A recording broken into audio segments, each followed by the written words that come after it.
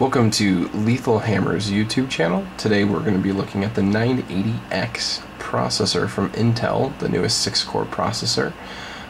What we're going to be doing is showing you how to overclock this chip to 4.44 gigahertz. Today we're going to be using the EVGA X58 three-way SLI classified board, typically known as the E760. Very solid board, and runs and plays very nicely with this chip. So let's jump right in here. What I typically do is, well, as you can see, we're in the BIOS already. On this specific board, hit the delete key during post, brings you right in. But what I like to do is just go through the power management setup, get rid of anything that's going to cause problems while overclocking. Typically you don't want to have sleep mode and stuff like that enabled. Can just cause problems down the road with your overclock or not letting your system wake back up. I usually like to go in as well and boost the maximum payload size for our PCI Express slots, and along with that make sure our boot priorities to our PCI Express for a niche display. Pretty basic settings. Next thing we'll jump into is the frequency and voltage control. We already know that we want to get to roughly around 4.44 gigs on the processor clock. So let's see where we can get. Let's say 31 brings us at 4.1. 33 should get us close. We can bump that up here. That gets us pretty close. 4.466. But as you can see, our memory is not exactly where we would want it. Let's see here, we are running 1866 memory in this case, so we would like to get as close to that as possible. Let's see where this is. Let's see where our divider of 214 lands us. 1894, well within spec on this memory. We are running the Corsair Dominators, so they're very nice. I don't typically mess with the memory low gap. I know some people have good results with it, but I typically don't mess with it.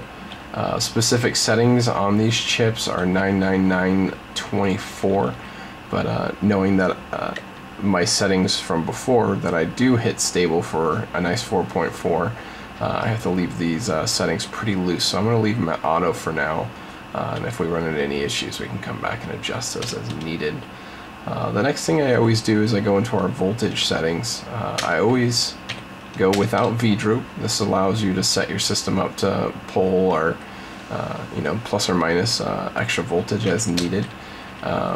Typically to get 4.4 on this chip, you're going to need at least 1.45 volts on your V core. But the nice thing is you can play around with the CPU VTT voltage and get it to fluctuate around as needed. So usually I'll set it around 1.4375. and I'll give my VTT a nice plus 250. Nice thing again, these are the 32 nanometer processors. They run really cool, actually use a lot less power. The 45 nanometers require at least 1.8 on the PLL, our CPU PLL and the IOH PLL. Nice thing is we can drop down to 1.425 in this case, so it's actually using less power than the 45 nanometer counterparts. I usually like to bump up my QPI, keep it in line around 1.275. It's usually a little bit better to run it at those higher settings than the 1.1 that it comes with. Just allows a little bit more stability across the board.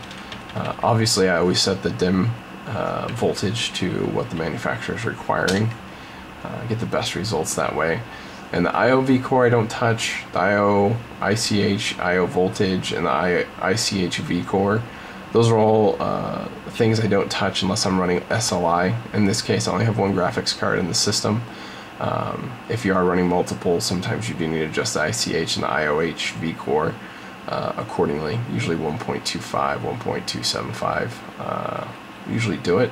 But in this case also we have the VTT and the CPU PWM frequencies. Since we are going to be pushing the system quite far, I do like to boost those up. The CPU PWM frequency, you can either go 1210 or 1333, depending on your chip that you're working with. Will depict what you really want to go with. But in this case, we're going to go with the 1210, as I know that runs fairly stable on this specific chip. Next thing, we want to jump into the CPU features. I like to disable all the extra features Turbo mode function seems to be auto-enabled. Before the last BIOS update, you could disable it. I don't know if it's something that ties to the turbo mode, this outside one, but that's disabled in the other section. The QPI frequency, I like to boost to 6.4. These chips love to have a pretty high frequency on that channel. So, but outside of that, settings look okay at this point. Oh, we have the CPU uncore frequency, which we definitely want to make sure is running at least 2x times more, or at least 2 times our target memory frequency. So in this case, we'll go 28x, which puts us at 3789. It's actually a little under, but we'll just leave that 28. Again, another item that you can play around with if you're getting stability problems. But outside of that, everything is set, and we'll save and exit and restart.